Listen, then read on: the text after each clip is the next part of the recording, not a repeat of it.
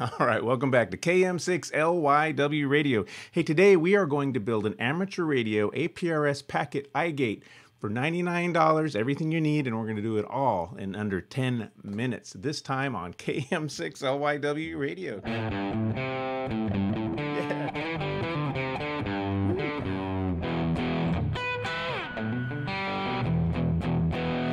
All right, welcome back. Yeah, we're still getting away with the bumper music. You know, 140 videos later, we're still getting away with the guitar bumper music. That was supposed to be a one-time gag, but you guys keep commenting about it, so keep it up.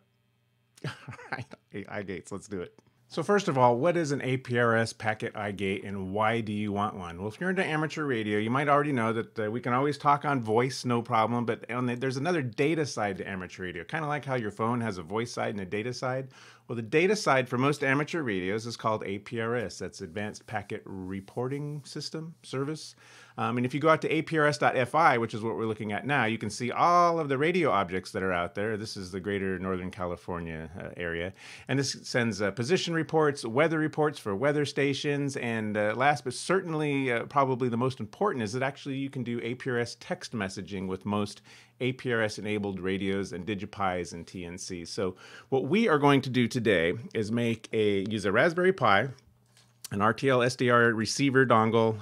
We're going to have this cool little screen on here for fun, and a USB cable. And we're going to get all this stuff for $99, and we're going to make an APRS packet radio receiver. Now what this does is picks up the packets flying through RF over your house and forwards them onto the internet for further processing, you know, because there's a lot of internet-enabled services behind packet radio, like you can get the weather, you can send SMS messages to real phones and back, all using APRS. But we're going to build an APRS receiver. In fact, you don't even need a ham radio license to build one of these, because this is going to be a read-only, listen-only, and we're going to see the APRS packet radio information displayed on this little screen right here. So if you're already familiar with the DigiPi project, which does all this and a whole lot more, this is kind of like a super light version. We're going to do all of this for $99, and we're going to install it all in under 10 minutes. Let's do it. All right, so all of this bill of materials, all the stuff you need, I'm going to put down in the comments here, but I'm just going to go over them really briefly. We're going to need some sort of Raspberry Pi, ideally with these those pin headers on here. That's $15. Cha-ching. I should have a little cha-ching noise. We're also going to need one of these fun little screens. These are about 12 bucks. It's just a TFT LCD. Actually, they're $15 now. Inflation. And after that, we're going to need some sort of USB adapter cable so we can adapt from USB from the Pi to our radio.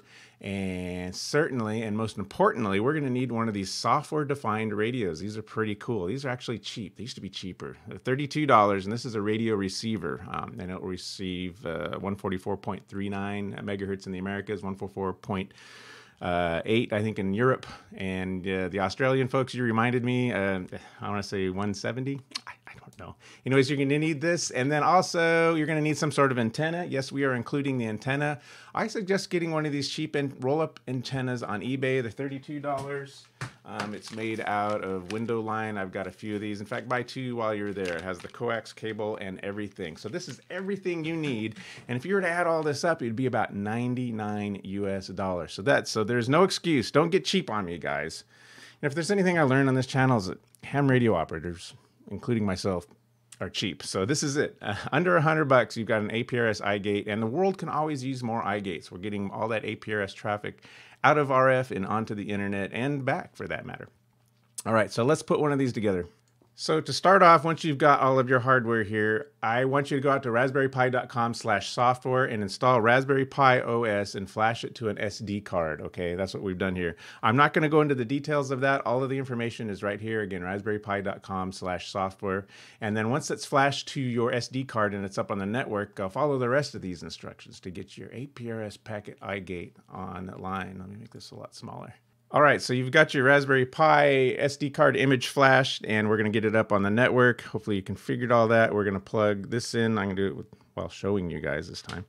And the SD card's in there, and I'm going to apply power to our Raspberry Pi, just like that. Now that guy is booting up.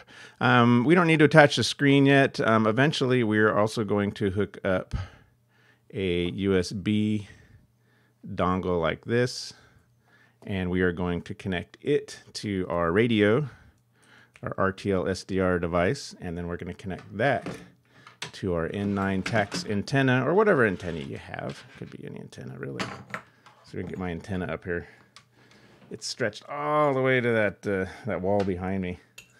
All right, we're plugging in the antenna. This is like major assembly right now. And I don't think we can plug in the monitor while it's on. At least that would be ill-advised, I suspect. All right, so we are hooked up. We actually did, basically, this is the hardware build. We're done. Now we need to do some software configurations. You need to get the Secure Shell or something, or I think it's called Putty for Windows. And what else do we got? What else can we use to make sure you enable SSH when you build the Raspberry Pi? Make sure it's set up for Wi-Fi. And what else do you, it's Juice SSH. That's what I was trying to think of for Android, Juice SSH. And it's basically, it gets you a command prompt on your Raspberry Pi. Now you could just plug in a monitor and keyboard and do this just as easily if you don't want to do the networking bit. So I'm going to go over here and enter the super secret password, which is always Raspberry, at least by default. And now we have a shell on here. Now there's a series of commands. I'm going to go through these pretty quick. They're all in the notes. You can certainly cut and paste them. I've got a little cheat sheet over here. So the first thing I want you to do is run sudo apt-get update. And this is going to pull down all of the latest patches, the indexes from the online repositories. This just makes sure you have the latest versions of all the software. And then we're going to install additional software on top of this guy. Again, this is over Wi-Fi. Hopefully we got that configured. All right, now it's time to install our own software on this guy. And there's a few apt commands we can issue here. Actually, I need to run these as sudo. I'm going to go over here, say sudo apt-get install direwolf. That's going to be our software TNC, our modem, so to speak. RTL-SDR is going to be the driver for this really cheap receiver here we've got, and then some additional software to help drive this screen and a couple of other items. So apt-get update, or apt-get install direwolf, RTL-SDR. It's asking me if I want to continue. I'm saying yep. And we're going to download this stuff. It's downloading actually rather quickly today. And once the Linux packages are installed, we're going to add some Python modules as well. So we're going to use pip, the Python installer. We're going to install the CircuitPython stuff for the display, all right, and also some APRS libraries. So it's going to be sudo pip3 install, and the rest of this, again, all of this will be in the notes down below. And this is actual Python libraries. You don't really need to know this. It's just kind of for your own edification, I suppose. But hopefully we'll get some aspiring Python developers to help out with this kind of stuff. So yeah, we're installing a lot of the circuit. This is the Adafruit libraries that actually help drive this display. So thumbs up to the Adafruit folks. And after that, we are going to install the APRS Python libraries. Do it with pip3. You notice I'm using break system packages. For this is a Raspberry Pi, that's probably going to be okay, but there is no deb package for APRS lib, so we're not using a virtual environment. We're just landing that stuff right on top of our file system. But for such a small example like this, that is cool. Hey, one of the other cool things we got to do is to actually edit a config file. I'm going to use Nano Editor. Because I think that's one of the more easier ones. And I want you to use your arrow keys and come down to where it says dt param spy equals on, and remove backspace over that little hash sign because we want to make sure that this is active, that line exists. And I press Control X, say Y to save the buffer, and then hit Enter. All right, we did that. And at this point, we're going to need to reboot. I'm going to go ahead and do that. And I'm going to add that display while I'm at it. So I'm going to do sudo shutdown -H0. We have to do a reboot so that the SPI line that we just edited goes into effect. So I'm going to carefully install this monitor now. I'm actually going to remove power just to save static discharge, I guess. I don't know. I'm going to remove power. And then I'm going to put this monitor on here like this. Make sure the pins are lined up on the headers. And then we're going to apply power again. All right, so now we've got our hardware's all assembled. And once again, we are going to SSH out to the Raspberry Pi. Again, you could do this on the console or via Juice or Putty.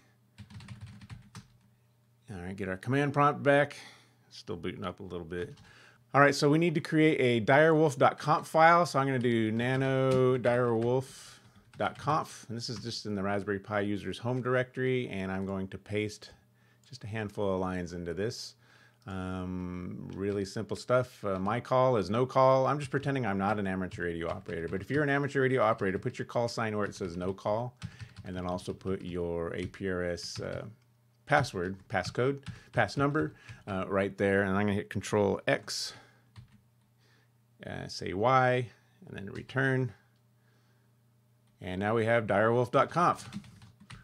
We can cat it out if we want to. So there it is. Now that we're configured. So the next thing I want you to do is to do a git clone of direwatch. This is the software that actually drives this little display that we put on there. It says cloning to direwatch. Now I'm going to do cd direwatch. And then I'm going to run the big commands. We're here. This is like the grand finale, you guys. I'm going to run this big, long, ugly command, which is going to run start the software for this RTL-SDR dongle, and it's also going to fire up the modem inside the Pi, gets all the frequencies and bit rates right. It's also going to output to a log file, okay, and then we're going to read that log file with our monitor in a fancy way. So, and I'm going to put an ampersand on the back there, so it runs in the background. Now at this point, I'm going to run the direwatch command, and this is where it gets exciting. So the igate's running. And we're going to run direwatch.py, and we're going to point it to the log and give it a clever title. And we're going to see that little screen light up here. See where it says APRS. And now we are in. We have an APRS igate. It's going. Now we're waiting for a packet to come in here. Hopefully that antenna switched over. All right, packets are rolling in. We can see it here. You know, it's just hard to get this to zoom right.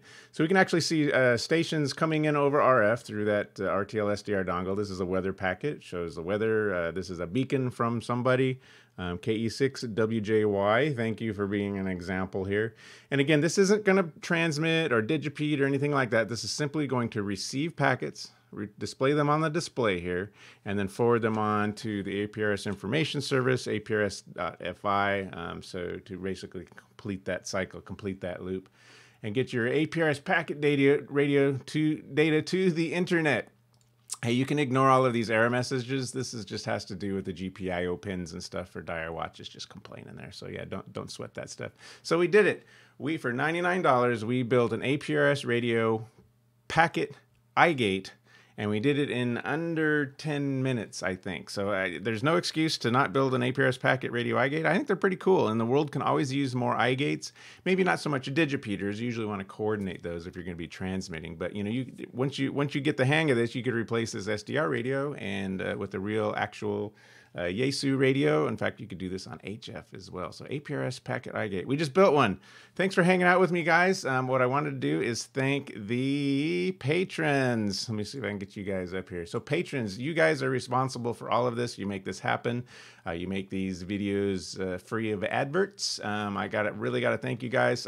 It's actually getting into the thousands now. So everything you contribute actually gets shoved back into this channel, or maybe takes the XYL out for a dinner, so she's a little more understanding when I sit in here and listen to static all day. Right, that's how that's described. So you guys can do this now. Hey, patrons not only support the channel and make this ad-free, but they also get access to the DigiPi SD card image, which is kind of like one of these, only on steroids. It's a full-blown wireless data transceiver, and it gives you access to every data mode we talk about on this channel. All you do is plug it into your radio, and you can access everything on your DigiPi via your phone or your tablet, or basically any web browser that's on the network. It works great in Summits in the Air. So digipi.org, if you want to check that out. This is the DigiPi in action. It's kind of like a super duper version of what we just built. Not only does it do APRS igate, but it also does APRS digipeater. It does FT8, JS8 call, Linux node services. You could run a bulletin board, and it's all done with your phone or some sort of web browser. So the DigiPi goes to patrons of the channel. Patrons, thank you very much.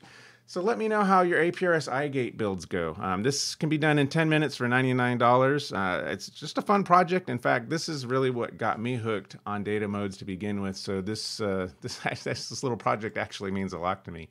All right, guys. Hey, my name is Craig, amateur radio call sign KM6LYW. I'm in California, and I am clear.